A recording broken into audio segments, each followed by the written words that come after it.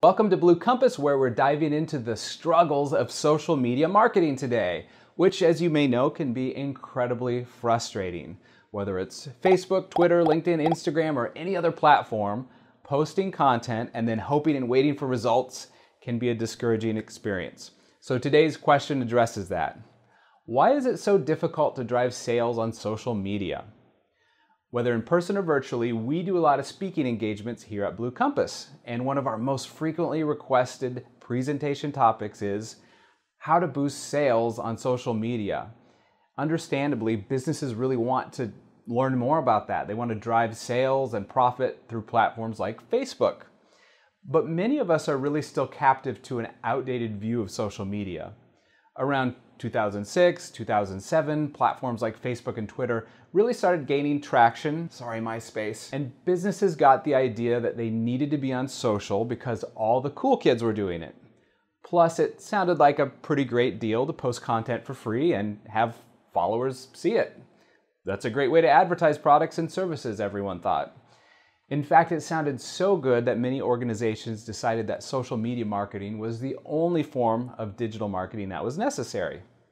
And around this time, I remember a lot of social media marketing companies popping up, hoping to join in on this new medium and make a big impact for clients. So these were agencies that were exclusively providing marketing and advertising on platforms like Facebook and Twitter.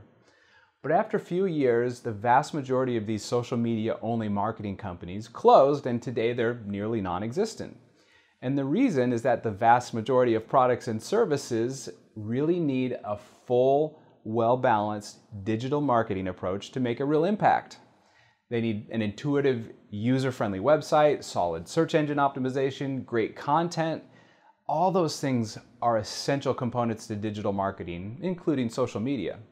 And the truth is, in most industries, social media alone is one of the most ineffective ways to drive sales. And the reason is intent. Think about when you jump on Facebook or Instagram or another social platform. Your intent typically isn't to research or buy a product or a service. Your intent is to see fun and interesting content and to connect with friends or family. And because of this, people don't typically respond as well when they're sold to directly in a social post. In contrast, something like search engine optimization is more effective when going for direct sales. When someone goes to Google, their intent is to satisfy a query. It's literally to search for some information. In most cases, we see our clients having vastly higher conversions on their websites when visitors come from Google versus when they come from Facebook. So should you cancel all your business's social accounts? Probably not, because social media does have a place and a purpose in marketing. Social media's strength is awareness. It's a great tool for getting your target audience to become aware of your brand, building trust, and sharing good content. And most businesses shouldn't expect huge sales through social media, but it is still a valuable step in the marketing funnel to build that awareness. So if we can help you be more effective on your social marketing, don't hesitate to reach out. We help companies with this all the time. Thanks, and we'll talk to you next time.